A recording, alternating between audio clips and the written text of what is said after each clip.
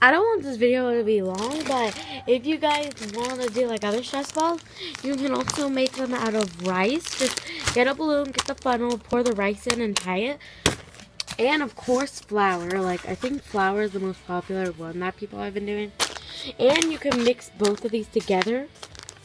Or you can even do slime with rice and flour, or just slime with rice, or just slime flour. But yeah, those are like, the possibilities are like really good. So get creative, guys.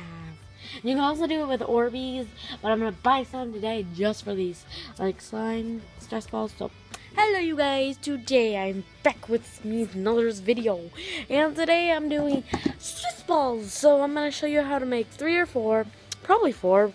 No, I'm going to show you how to make 3 of them, but the 4th one I'll just tell you how, because it's like almost the same thing, but let's just get started. The first stress ball we are going to be making is slime stress balls.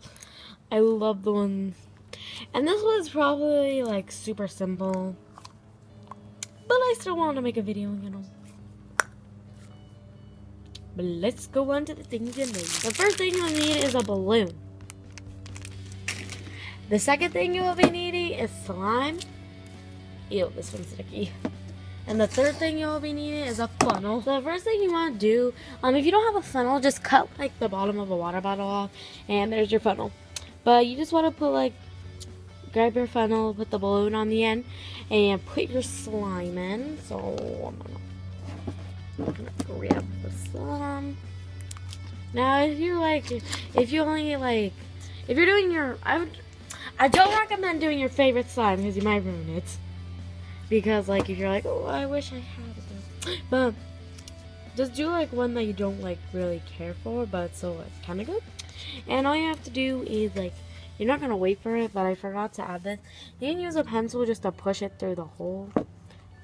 Yeah, I'm going to set this up to be it's 1 million subs real quick. And then once you pushed all that slime into your balloon, all you have to do is tie it. And then I'll show you how it is tied, and hopefully you'll have the perfect stress ball that you want. And once it's tied, it should feel super good, and you cannot stop playing with it. And I don't know, but I think that this is my favorite stress ball out of all of them. And it just feels so good and relaxing. You guys, like, literally have to try it if you have all the things. It's just great, like, awesome.